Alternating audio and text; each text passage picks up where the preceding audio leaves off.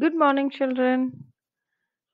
In today's class of our E.V.S, we are going to learn Block 13, Keeping Surroundings Clean. And the strand is Family and Neighborhood. Keeping Surroundings Clean. Before that, we'll see a small story. Okay. This story is about a city in our country, India. Some years back, people used to throw waste here and there on roads, in open grounds, and even in water bodies in the city. The waste kept lying at places for many days. There were puddles of dirty water all over.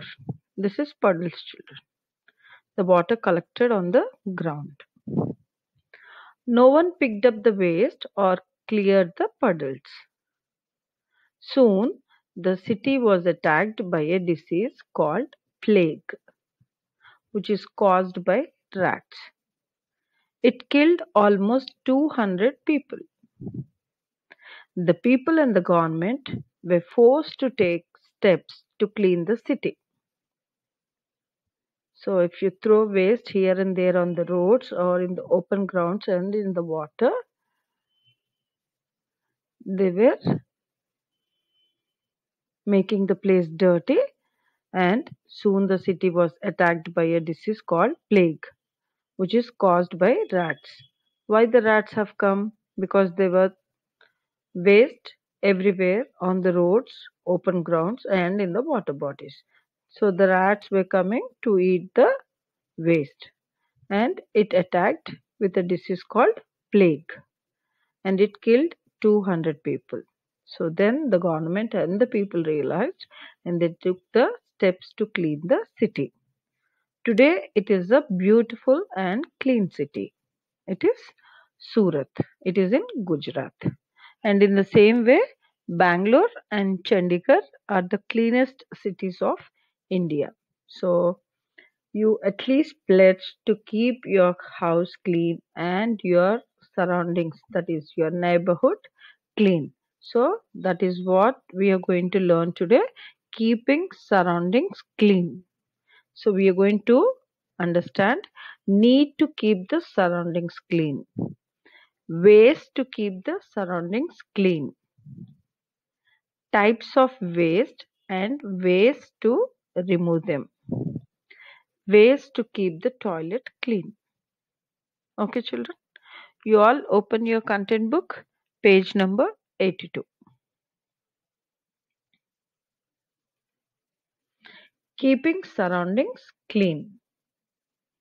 You keep yourself clean, your house clean, in that your room clean, right? In the same way, you have to keep your surroundings clean. This is a clean surrounding picture, and this is a dirty surrounding picture. If you see, we should keep ourselves clean to stay healthy. So if we are healthy, that means we are clean. So we should keep ourselves clean to stay healthy. In the same way, we should also keep our surroundings clean to stay healthy. So if your house is clean and your surroundings is clean, you will be automatically healthy. We can fall sick if places around us are dirty. So if it is like this, we will fall sick. Underline the word puddles, children, in the first page, disease, and now surroundings. We will see the meaning of it. When water gets collected here and there, mosquitoes grow in it. We can fall sick if mosquitoes bites us. So, if the place is dirty, the mosquitoes grow, and if they bite us, we fall sick. So, we need to keep our surroundings clean. So, we have seen need to keep the surroundings clean. Why it should be clean? Because if they are clean, we will be healthy. Now, we will see What are the ways to keep the surrounding clean? How can we keep the surroundings clean, children? We can keep our surroundings clean. How? We should throw waste only in the dustbins. Now, here, if you see, you have to throw the waste only in the dustbins. We should not spit on roads and walls. We should not spit on roads and walls. Do not throw waste on roads. We should not allow water to get collected in drains.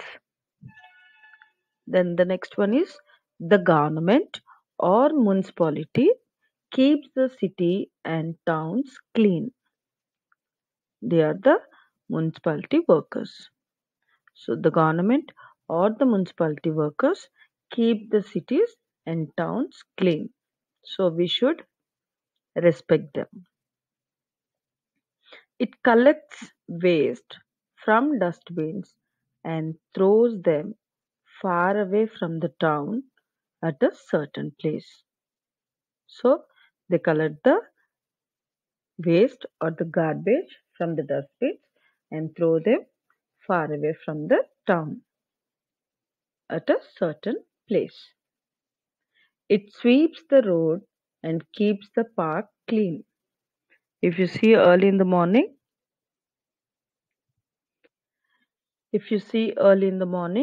they sweep the roads and they also clean the parks. Government and people can work together for clean surroundings. It is not only the government, it is our responsibility to keep our surroundings clean. So, you should follow these given ways to keep the surroundings clean. Okay, children. Turn to the next page. Now, types of waste and ways to remove them. So, there are different types of waste.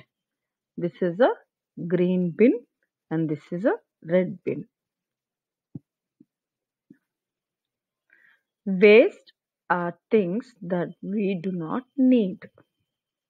So these are the different types of waste which we don't need. Some waste rot easily. Rot is what? Underline the word rot, children. Rot is get spoiled. Okay. Examples are vegetable peels, spoiled food, dry leaves, and dead plants. So, when mama starts cooking, she will peel the vegetables like potato, carrot. Yes. So, the vegetable peels, spoiled food. There is a expiry date for all the foods. Okay. That is spoiled food. Dry leaves, the leaves which fall from the tree, and dead plants. They rot easily. So, we have to throw them into the green bin. And we have to see what we have to put in the red bin. Some waste do not rot and stay as it is for a long time. Examples include plastic packets or wrappers and tin cans. So, there are separate bins kept for the different types of waste. Separate bins can be used to throw different types of waste. We should try to reduce the waste that takes time to rot. That is, the things which takes time to get spoiled. So we should stop using the plastic or the things that takes time to rot. If we buy Coke or Thumbs Up bottles for a party or a get together, we need to reuse them in this way. Try to reuse them in this way instead of throwing them into the dustbin. And also the milk packets which we get in the morning, do not cut the edge of it. Let the cut piece be in the packet itself and put them into the vessel. That small piece also takes years to get dissolved or get rot. So these are the simple things where we can use in our daily life to keep our surroundings clean. The next one is ways to keep the toilet clean. Early morning when we get up, we go to our washroom. So we need to keep our toilet clean. It is a good habit to use the toilet early in the morning. We should keep the toilet clean. We should flush the toilet after using it. We should not leave the toilet seat or the area around the seat dirty. If it is dirty, we fall sick. So we need to keep the toilet clean and also flush after every use. And we should wash our hands after using the toilet. When we are outside, we should use public toilets and not in the open space. Okay. Nowadays we can use the mall also if it is urgent for us to go to the washroom, but do not do it in the open space. Keep toilets clean and wash your hands. So this is our block, keeping surroundings clean. Okay, you at least follow the simple things which you can do it to keep your surroundings clean. Okay, children. As we have finished the block, we are going to do the glossary.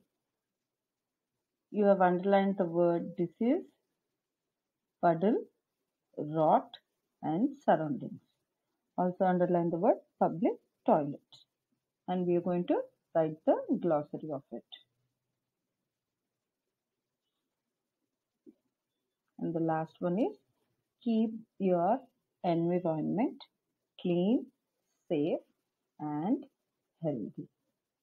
Okay, this is a block, keeping surroundings clean. Follow the ways, children, and keep your surroundings clean. I will see you in the next class. Bye bye, children.